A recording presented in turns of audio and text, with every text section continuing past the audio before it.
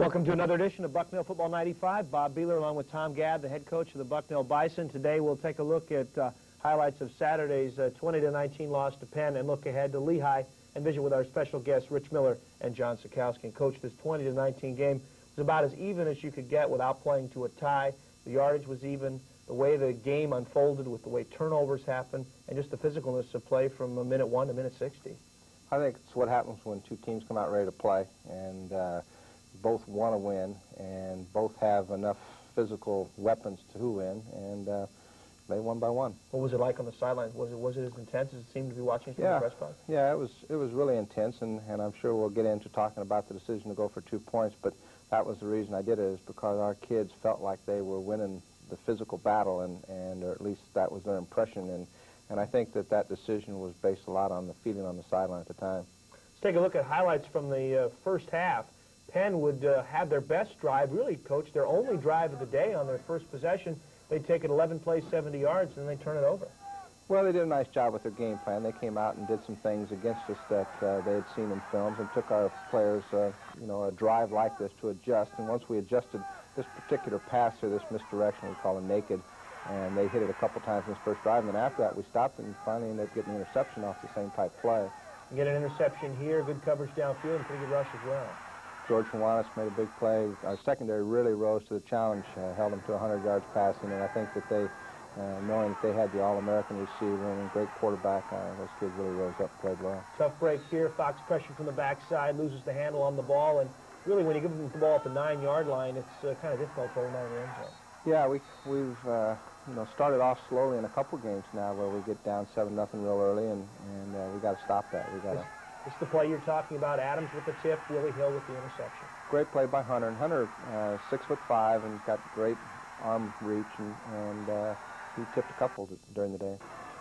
And here we go in for the touchdown. Jeff Bombick will carry over from the 1, and the score is even at 7-7. We're midway through the second quarter. And I've noticed this whole season, Bucknell has dominated the second quarter. Is it adjustments, or the things the team's doing that they're reacting to or taking before the half? Well, I think it's, we probably do a pretty good job adjusting to what the other team comes out and starts doing to us. By the same token, haven't done very well in the third quarter, so it's hard to explain why. Let's take a look at highlights a little bit further along in the second quarter. Again, the score is even at 7 apiece. The defense played very well in the second quarter. Ed Berman will come up with a sack here, and then your special teams is going to come up with a turnover. It doesn't go in the books as a turnover, but really is. Well, yeah, Josh LeBrecq did a real nice job there on that sack. And then we get some pressure out. Eric Musey, a freshman, forced the bad kick and make the tackle there and set us up for a field goal. And it leads to Rich Miller's field goal, his 6th of the season. He would have 2 on the game. And Bucknell would enjoy a 10-7 lead as we wind our way down to the second quarter. And Bucknell's defense would continue to play well against the run. Rob Bird with the tackle there, and Jim Fox is going to find Steve Nothel. I just got a little ahead of myself as Bucknell breaks up the pass. Masick had someone on him every time. Well, we rotated our coverage at him and tried to do some things, take him away. We knew he was a big threat. Steve Nothel does a great job with getting yards after the catch, 6 catches for 85 yards. Steve really has played well. Our receivers are done a great job. I think it's indicative of the last 3 weeks. The receiver's been our player of the week. And Rich Lemon would carry for 63 yards in the game, big 8-yard run here. And then play we don't have, Jim Fox got shaken up, and tough call for a guy to have to come off the bench cold here, Mike Tomko. I thought Mike really did a nice job. He's done a great job in practice, keeping himself ready, and that's what we tell him. You never know when your turn's going to be up. This couldn't quite be handled by Steve Nothel, and it leads to another Rich Miller field goal, his 2nd of the day. And Bucknell leading by 6 at the half in a very hotly contested first half, and one I think you probably had to go to the dressing room feeling pretty good about. Well, I thought that, again, like I did at Princeton, I thought that we had sort of taken the momentum of the game, and then to lose it at the start of the third quarter is really disappointing. I mean, we need to get over that and continue to press the issue like we were doing in the second quarter. But I was proud of the kids' effort. They had 3 catches for Masick right off the bat. Nothing much in the second or third quarter. Did you do something to keep it away from him? Well, again, we started rotating our coverage at him, and we tried to contest his route at the line of scrimmage rather than let him get downfield into the route as much as we could. He couldn't do it all the time, but that might have led to some of our success. This season, Bucknell is using game captains, giving different seniors a chance to be the captain for a particular game. John McHenry takes a look at senior leadership on this report.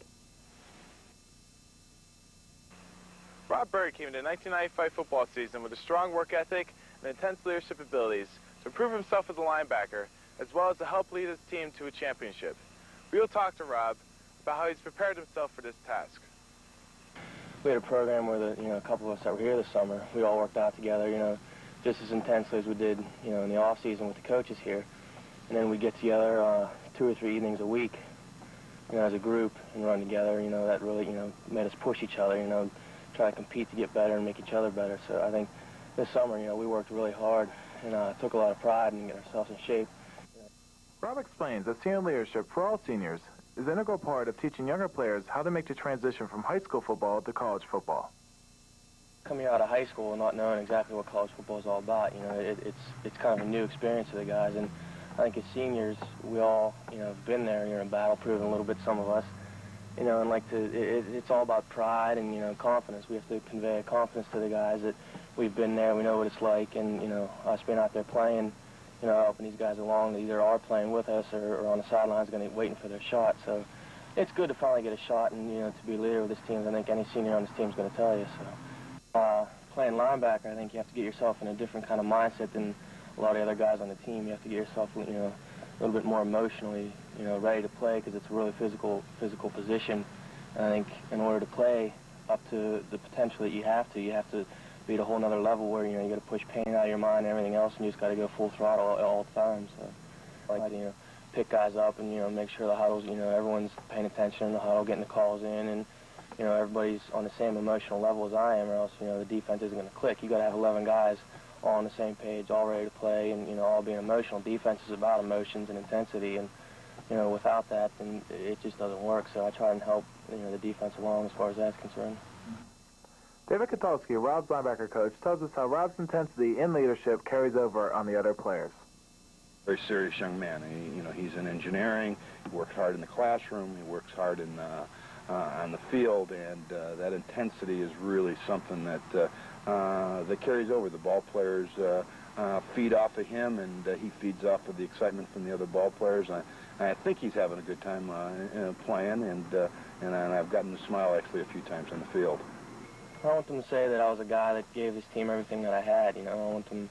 They're not going to know what I went through in the off season, working out, and what we're put through as far as that's concerned. But I want them to know that I was an intense guy that played every play to win. Never gave up no matter what the score is. Always fighting for my team. Always willing to sacrifice and do what I had to get our team the W. I want them to know that I gave it everything. Thanks a lot, John. And Coach, Rob is one of those seniors that has really stepped up for you, and you've got a lot of them on this roster this year. Well, we've sort of put it in the lap of the seniors to lead this football team, and Rob's one of those young men who's made a great commitment, loves to play football, stayed here in the summer and really got himself in great shape, and all of our players respect him. I mean, he's not a real boisterous leader, but he leads by example, and they all know how serious he is about the game. Right now we're going to pause for this timeout, then Tom and I will be back to take a look at highlights of the second half. We'll be back after this.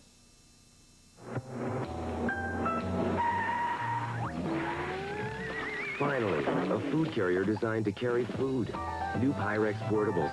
Thermal packs keep food hot or cold for hours. Pyrex Portables, the way to go. Since 1846, scholars have come together at Bucknell to ask questions and explore answers. Inspired by the fresh spirit of the newest students and the seasoned wisdom of the faculty, this meeting of minds fosters achievement. Bucknell professors enjoy national reputation, and Bucknell students are known for their intelligence. Their lively exchanges extend from classrooms and seminars to informal meetings in faculty offices and the campus snack bar. Bucknell is a comfortable place for the tradition of the classics and the demands of today's society. The arts, humanities, and sciences thrive alongside professional programs in engineering, education, management, and music. The environment for this growing diversity and the ongoing meeting of minds is a very beautiful campus in central Pennsylvania. Bucknell's stately buildings and beautiful trees and gardens provide an ideal collegiate setting. Bucknell, with 3,300 undergraduates and over 260 faculty members who sustain the spirit that is this university and who carry it with them throughout their lives.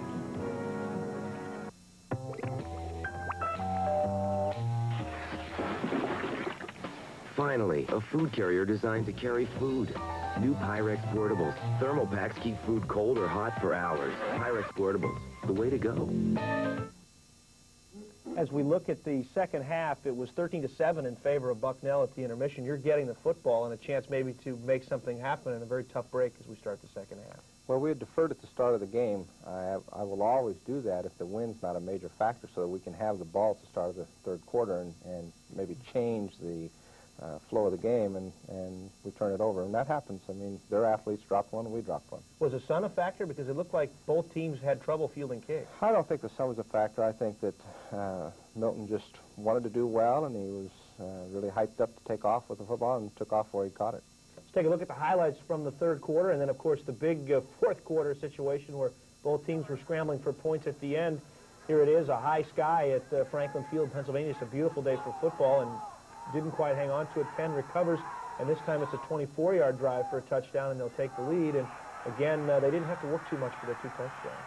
Well, and we had a free blitzer in the gap that he runs through, but we didn't.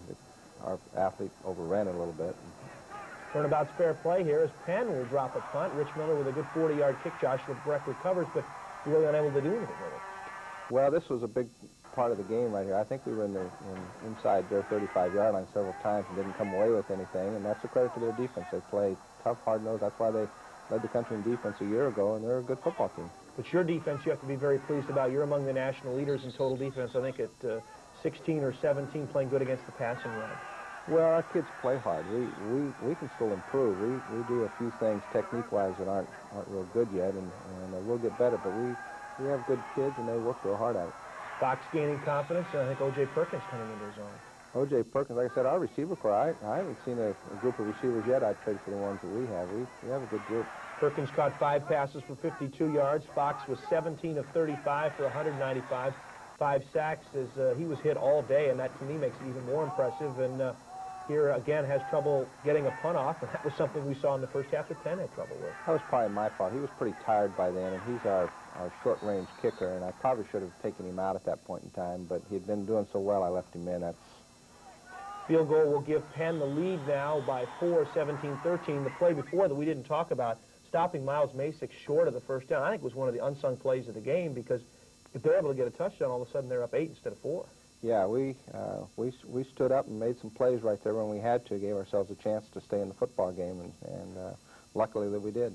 At what point did you think maybe things would start to switch back? Because late in the game, they got a nice drive going out to midfield before your defense went like that and shut them down. Well, I thought we had them pinned down there, and I thought that their drive at the end was part because they did a great job executing, and part because our kids were starting to get tired. We've been on the field a lot defensively, but we rose up and we got them stopped, and we're pretty good in the last 2 minutes of every game we've played. Our offense takes the ball. Probably the best thing we do is our 2-minute drill, and they made it produce again.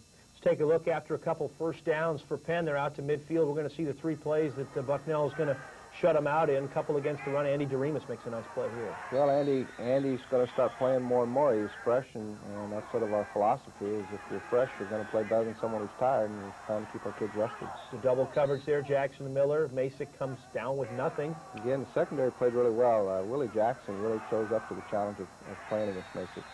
Now Bucknell's going to get the ball back, 2:52 to go, and again, a picture-perfect 2-minute drive. Well, if we did anything, we scored too quick. You know, I still want to take the score, but it would have been nice to have eliminated the clock. But 3rd and 15 here. I don't know how they didn't get you in Fox. He's elusive. This is our main weapon in the running game. Fox turned him loose. And then a couple of nice plays to pick up another first down and get you a little bit closer. Mike Phillips on a little crossing route, and then Lemon's going to get a big first down on 3rd and short. Well, Jim read the blitz on the play that he got the ball off to Fox, and we get the first down. Sort of now we're starting to think about punching this thing in, and all of a sudden we get the big play here. John will be a guest a little later in the show, but I don't think I've ever seen a better catch in person than that catch right there, based on the catch itself, the time, and the situation. Well, I couldn't see it from where I was standing, and looking at our copy of the films, it's hard to tell that he got his feet down, but in this copy, the television copy, you can really see he did a great job of dragging his toes and had both feet in. Now, Coach, 2 celebration penalties, one for the helmet and one for celebrating right here. I've never heard of that. Well, that's the new rule. We had two athletes come off the bench area. One jumped in the pile, and another one came down with his helmet off, and they gave us a double foul.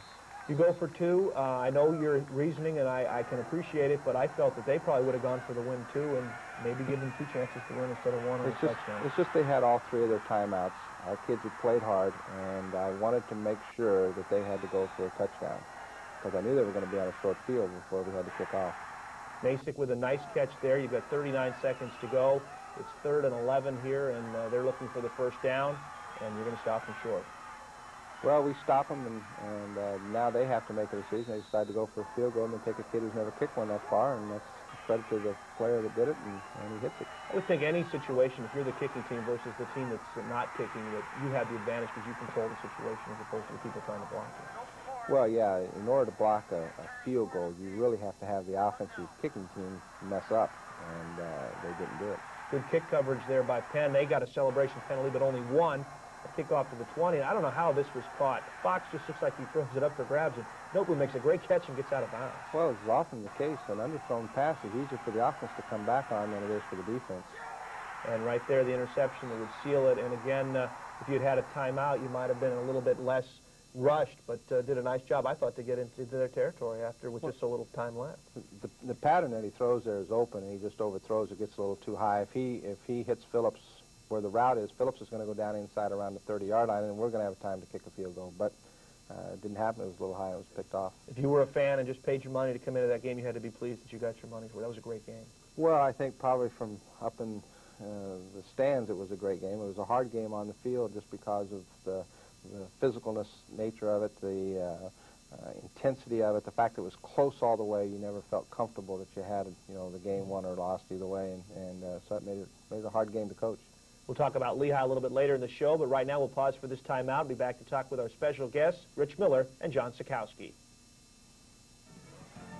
This is Pat Barber with the wrap-up of the week in Bucknell Athletics. 4-0. That's the women's soccer team's Patriot League record after a huge victory over Army. Sophomore Lee Raymond scored the game winner against the Lady Knights.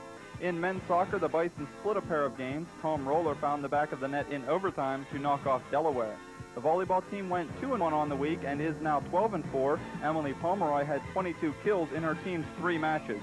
The golf team placed 5th at the league championship, firing a 967 over the 54-hole event. Jeff Graff led the way for Tommy Thompson's team. On the hard courts, the BU women's tennis program won 2 of 3 matches, while the field hockey team recorded a 1-0 victory over defending league champ Lehigh Sunday. 6 straight wins for the water polo team has pulled it back to 500. Bucknell swept the competition at the Mid-Atlantic League game Saturday. And in cross country, the men and women both fared well in New Hampshire. Dave Granger finished 2nd individually for the men's team, now 9-0. That's your Bison Weekend Review.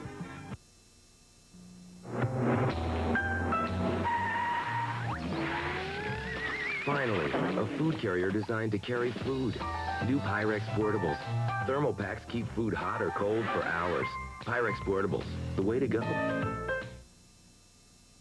Taking a look at Bucknell alumni events, the Bucknell Club of Washington, D.C. will host a president's reception so you can meet Dr. Adams. That'll be at the Willard Intercontinental. There'll be a tailgate party preceding the Bucknell-Cornell football game on Saturday, October 14th. That'll be at Tower Road Lot at Cornell from 11 to 1.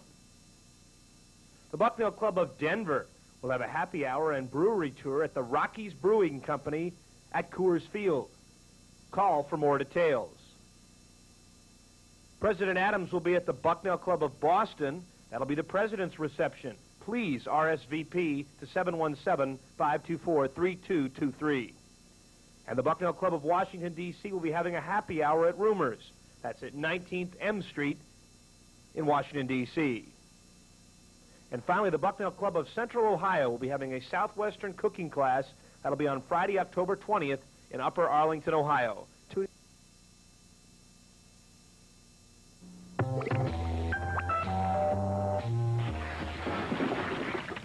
Finally, a food carrier designed to carry food. New Pyrex Portables. Thermal packs keep food cold or hot for hours. Pyrex Portables, the way to go. Welcome back to Bucknell Football 95. 2 guys that have been mainstays of this Bison team in 95. Kicker, punter, Rich Miller, a junior on this team, and senior wide receiver, John Sikowski, who we saw that catch a moment ago. And Rich, this season, 7 field goals, 7 out of 10, outstanding percentage. Looks like you're kicking with a lot more confidence this year. Is something different in your kicking or just experience? I really haven't changed anything. I've been successful so far, and every time I go out there and make another kick, I gain more confidence. We see you in multiple duties as a punter and a kicker. A lot of teams don't do that. Is that something you enjoy? I enjoyed it. Keeps me in the game more, keeps me more active, and I'm in the game a lot more mentally. Do you have one area you enjoy more than another? I mean, is it more fun putting points on the board? Yeah, it's a lot more fun scoring, but I think I've done well in both areas this year. John, one of the areas that I think is underrated for a receiver that I think our receiving court does a pretty good job on is blocking. I think I noticed you on the Jim Fox scramble, getting downfield and doing something. Is that something you guys take pride in? Yeah, that's a big part of what we do. I think a couple of us, I think Mike and then OJ and Steve each got a block too, and I think that's why Jim was so successful on the run. And if we get blocked downfield, that will make Richie's runs that much longer. So. You mentioned some other names, and Tom is talking about this core. I don't know that there's anybody that you can really hone in on and say, like, this is the guy we got to shut down, because if they shut you down, then there's 3 or 4 other people that may come up with catches. We have 5 guys actually with Ronnie. Ronnie's coming along nice who can play and get the job done, and it makes it difficult for the defense. They have to defend the whole field. They can't just defend me or Steve or Mike or OJ. How does your role change when there's different sets? Sometimes you'll see 2 wide receivers, sometimes 3, and sometimes 4. Does it change what you try to do? Well, sometimes I'll go from being on the outside to being a slot receiver, and when I'm in the slot receiver, it's more inside routes and occupying linebackers, trying to open something up for Rich, come across the middle. And then when I'm outside, it's mostly quick slants, quick hitches, or something deep, actually. Got some highlights to take a look at for these guys. Let's take a look, first of all, at Rich Miller making a field goal against Penn, about 40 yards. Rich, tell us what happens when you go out there and what you're trying to do. Oh, first of all, I'm trying to find the spot on the field, 7 yards behind the center, and show John that spot. He's my holder. And I'm thinking this kick here gives us the lead, and with our defense, that's a big kick. And when do you decide to move forward with your step to make the kick? About as soon as John's left hand leaves the turf. Holding difficult, John? No, actually, it's not that bad. Cal's doing a good job snapping, putting the ball back there, and all I have to do is catch it and put it down, and lean it towards me, and Rich can do it. And Rich, so there's a lot more to it than just getting up and kicking. You need guys to block for you as well, and then Cal and John have to execute too. Yeah, like John said, blocking's been great so far, and Cal's done a real good job, and John's also done a great job. Easier the second year or a couple years working with somebody? You more on the same page? Well, so far I've got to work with Rob Glass the first 2 years, and this is for John's first year, but we've worked enough at it in practice so far that's gotten a lot better. Now we get to take a look at John's catches through John's words. The big catch to put Bucknell ahead late in the ball game. Here it comes, John. What happened? This is just 4 deep, and Jim just picks the guy he wants to go to. We were all man-to-man, basically, so he's going to go to the outside receiver. I gave my guy a little stutter, and then once Jim put the ball up in the air, I think I was a step or 2 in front of him and just laid out for it. And I thought I was out of bounds, but I dragged my feet, and I guess they were in. So you were definitely in. Obviously, your best catch? Yeah, I think so. That was only my second catch of the game, and I was glad to get that catch because I really didn't feel, besides blocking, I was contributing that much, but I was glad to get that and help the team. So. You've had a lot of big yardage catches in your career. Yeah, I usually don't catch, I don't know why, for some reason I don't catch the short balls, but that's all right with me. Just a few seconds to go. John, you're a senior. We found out one of the things you're interested in, you love to fly. Yeah, I took a few lessons in high school. My major is economics, but hopefully I'll get a job at college or something, and then eventually work my way into piloting somehow. Well, you've got the takeoff and landing down on that place, so congratulations. Rich, you're a junior. You'll be back one more year. What are you majoring in? I'm a geology major with a concentration in environmental geology. I hope to go on to grad school and possibly get my teaching degree and go into coaching and teaching. Well, Rich, thanks for being with us. John, good luck the rest of the season. Thank you. Rich Miller, John Sikowski, our guest. Tom and I will be back to close up the show after this timeout. Bucknell Football 95 is sponsored by Corning Incorporated. Corning, who provides catalytic converters for your car, optical fiber for your voice, video, and data communications, and cookware for your home, is an enthusiastic supporter of Bucknell students, faculty, and staff who are committed to excellence both on and off the football field. Corning Incorporated is a diversified products and services company with a strong commitment to technological excellence and innovation. Hi, I'm Rick Hartzell, Director of Athletics at Bucknell University. Bucknell has a well-documented and unmatched legacy of success in combining quality academics with competitive Division I athletics. Our record of academic All-Americans, Patriot League scholar athletes, and student athletes who make our dean's list is exemplary. In addition, our 26 men's and women's teams are successful on the courts, fields, and in the pool, winning 3 consecutive Patriot League President's Cups and 2 men's and 2 women's all-sports championships over the past 5 years. I would invite you to join our winning team by contributing to the Bison Club. The Bison Club is the fundraising arm of our athletic department, which supports all 26 Division I intercollegiate programs. In the past year, we've had 2,700 members and over $500,000 raised. The Bison Club members have become a vital and integral part of our success. Join now and help support the legacy of excellence, which is Bucknell Athletics. For more information, write to the Bison Club in care of Bucknell University or call 717-524-1358. Big game this week on tap, Patriot League game, the 2 1-0 teams, Bucknell and Lehigh. And Coach, I'm going to go out on a limb. I think the winner of this game probably wins the league championship, or certainly has the inside track. Well, it's a big game because whoever wins it's up 2-0, and I don't know if that precludes the other teams winning the championship, but it's a big game for us. It's a homecoming game. We haven't been at home for 3 weeks and finally get to wear our blue jersey, so we need to come out and play well. What do you like about Lehigh? What are they tough at? Well, I think they're really an explosive offensive team. Klingerman at wide receiver and Abdullah at running back and their quarterback Aylesworth. Those kids are all able to go the distance at any time, and that really scares you because you can be going along and playing pretty well, and all of a sudden they're in the end zone with 1 or 2 plays. And so we're going to have to really pick it up on defense and keep them contained. Your defense has been up to the task throughout the year. They've done a great job, again, in the top 20 all season. Tom, thanks for being with us today. We'll look forward to looking at the Lehigh highlights next week. Thanks, Bob. For head coach Tom Gadd and our special guests, kicker Rich Miller and wide receiver John Sikowski, this is Bob Behler speaking, saying thanks for watching and tune in again next week to another edition of Bucknell Football, same time, same station. Good night, everybody.